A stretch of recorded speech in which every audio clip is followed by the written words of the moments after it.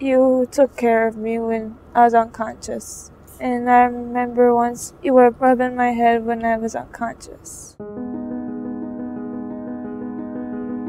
Yes, I remember that story. Someone said to you that my nickname was Big Mama, and they said that if I was flying you, if you were sleeping, I would be sitting there rubbing your forehead and making sure that you were having a good flight the whole way in, or holding your hand, one of the two, or maybe both. You're a frequent flyer with us, 3 flights. I think you might hold the record. We discovered when she was a year and a half that she had cerebral palsy and epilepsy. Her seizures go static, so that just means they don't stop on their own. By the time they get enough medication in her body, she can't breathe on her own. That's where STARS usually is called in.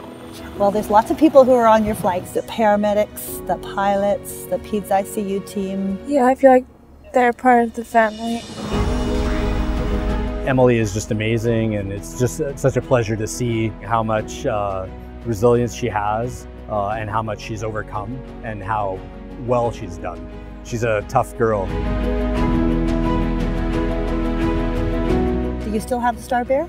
I still have all 3. All 3 of them? And I hold the teddy bear in what you're wearing. Yes. In this flight suit? Yes. Yeah, in the flight suit, I think of you. Oh, do you? That warms my heart. Oh, she is a wonderful girl. She's super special. In order to kind of overcome the things that Emily has, you have to be a very special person in her heart, in her mind, and in her spirit and soul. And that shines through every day. She's as vibrant as the color of her hair.